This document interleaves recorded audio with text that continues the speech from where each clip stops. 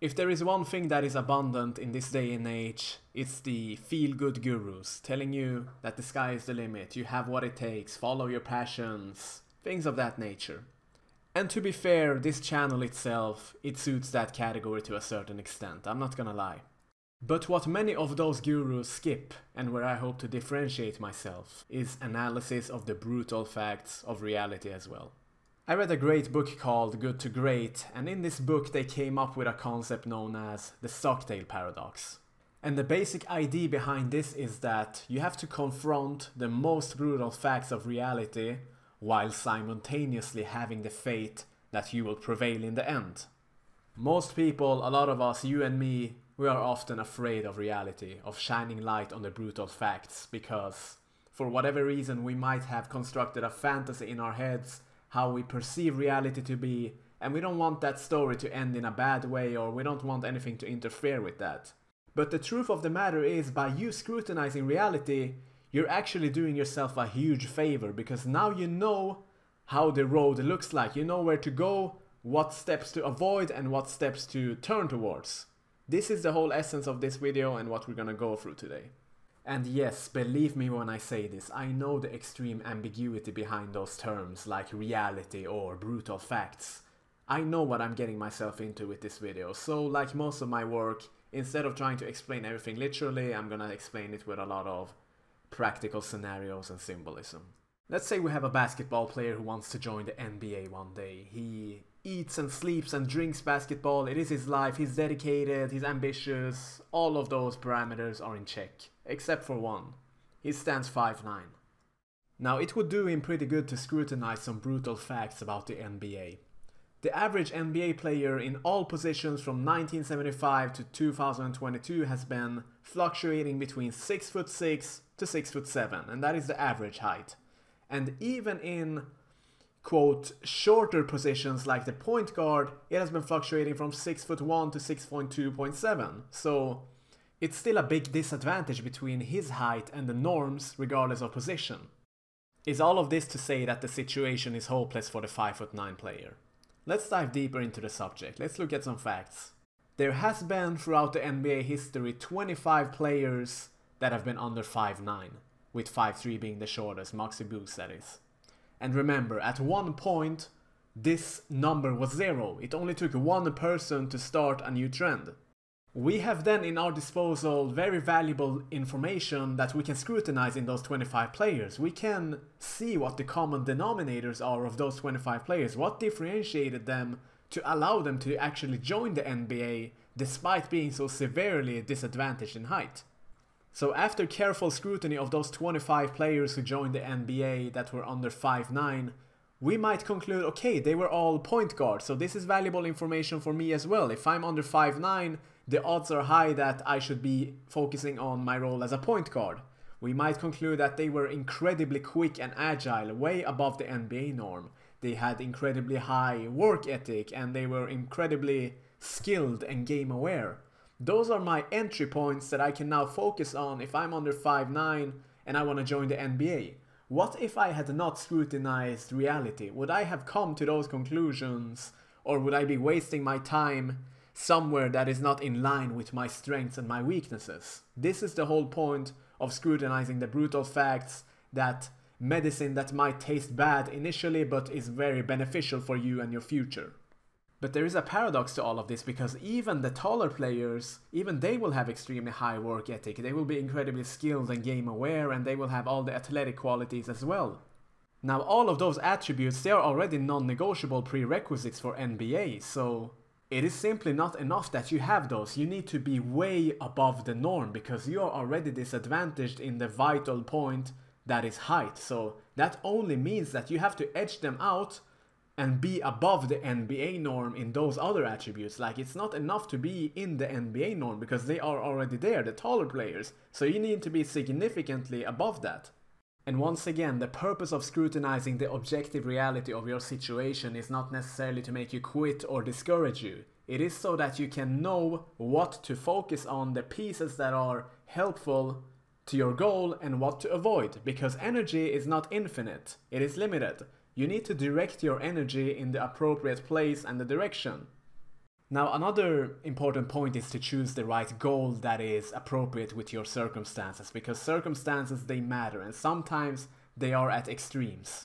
And when circumstances are at an extreme, the matter is very polarized, it is very evident. So to explain this topic, I'm gonna give you two more scenarios. We have two sprinters who are about to compete in the Jamaican National Championships, Sprinter A and Sprinter B. Sprinter A finishes at 5th place. After that he concludes, I have the capacity to reach the Olympics. Is this a valid statement? Let's look at some circumstances. For one, Jamaica is a top nation in sprinting, therefore placing 5th at a top nation is an impressive feat. Number two, he's 17 years old, meaning that he has plenty of room to grow, he has not even physically matured yet, all of those years that lie ahead of him. The future looks pretty bright. Number three, he has very low quality coaching. He lives in a rural area with no good facilities, no good coaching, people are there just to help out each other. Imagine if he had a world-class coach in a world-class facility, how much more he could grow. And lastly, he's a part-time soccer player. Imagine if he quit soccer that is taking so much of his time and focused completely on sprinting, all of his energy on this one sport in sprinting, how much more he could improve by a focused approach like this. And despite all of those factors, he's still placed at 5th place in a country that is so world-class in the sport of sprinting. Therefore, we can conclude that based on those circumstances, if he makes some proper adjustments, there is a very high chance that he can reach the Olympics. Yes, because once again, Jamaica is a top country in sprinting. Everyone in the top 10 there in the national championships, they are already in world-class material probably. So all of those things that he did previously, like there's a lot of adjustments to make and the road is pretty much paved for him. This is an extreme example of good circumstances that you could use, like a good scrutiny of reality that goes in your favor. Now in contrast, we have athlete B who finishes at 20th place and he concludes the same thing. I have the capacity to reach the Olympics. Let's take a look at his circumstances. So is finishing 20th place an impressive feat? I guess it depends on what you compare it to, like in the national championships itself probably not so much, but in the grand scheme of the whole world, then yes, 20th place in a country like Jamaica is still impressive. So for the sake of it, let's just go with it. He's 30 years old, which means he is way past the median age for peak athletic performance in sprinting. His power is declining each year, he's growing less twitchy, his explosive muscle fibers are declining each year. So this is not doing him any good for the future, obviously. Number three, let's say he trains at the country's top training center with the best privileges, top coaching, good nutrition, good programming, good technical cues, all of this. Despite this, he's still placed at 20th place. So how much more can he really improve? He has too much of a low margin of improvement in all of the areas that are improvable. He already has top coaching, he has very broad experience. How much more is there to improve? Perhaps he can improve a little bit, but to reach the Olympics, basically he will be up against 19 other people that are probably young, they have not even reached their peak yet. For him to say reach the Olympics, like, it's pretty unlikely because his margin of improvement is so low. All of the workable areas like we talked about, he is already like in the peak in all of those. He might with some ingenuity like improve his position by 1 or 2 points, but to reach the Olympic is very unlikely. And all of this brings us to another point: set realistic goals.